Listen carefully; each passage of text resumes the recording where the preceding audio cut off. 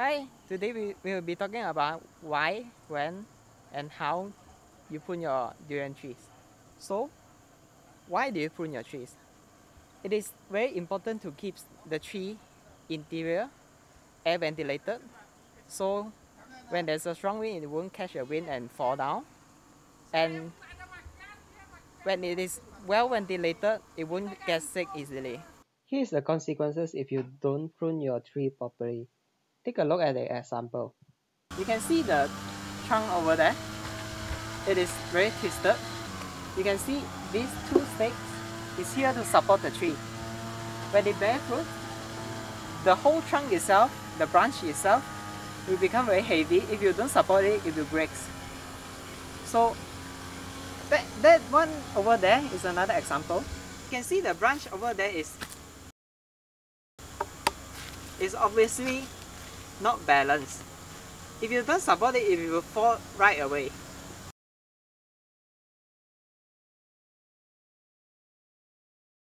So when do you do pruning?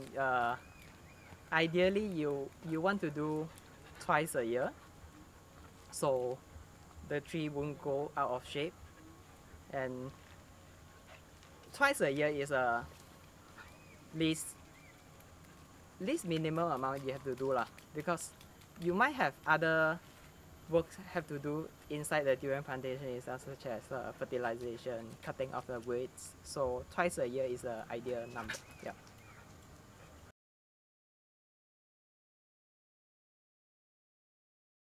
So let me show you how to cut the useless branches here. You can see all these small branches. All these small branches.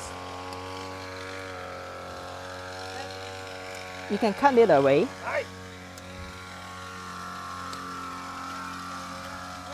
The main point of doing this is to keep the tree inside is well ventilated, so you can see here there's no extra branches near the inside of the tree.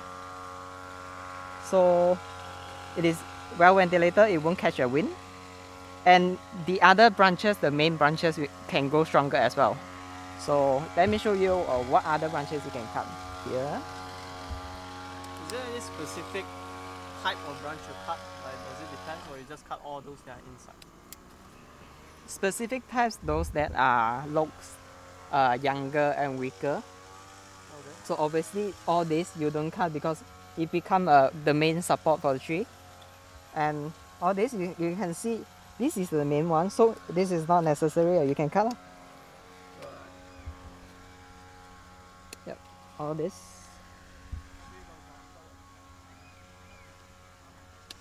So if it's thicker and larger, then we don't necessarily cut it. Yep. If it's already a main support. Yep. So you can see around here the branches is too close. So you have to see, usually you cut the middle one. Here is the strong one. And above is another. Usually you cut this one.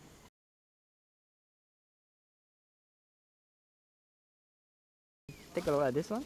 So this tree very close. You can see this two is stronger. This one, it looks like a little bit smaller. You can see, and even if you don't cut it out, it will dry off itself. So you can cut it off. So another thing is, how do you choose is you don't want to keep the branches on one side.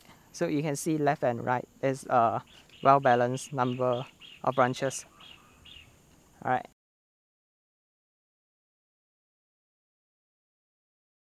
So you can see this is the main branches from the main trunk.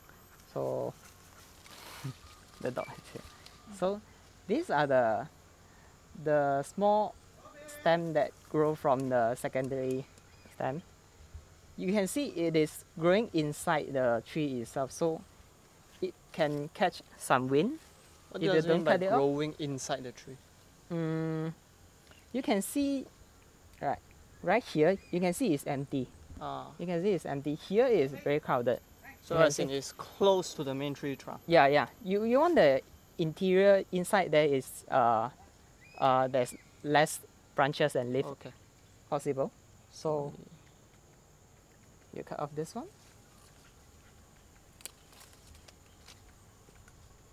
this one, and then this one. Okay.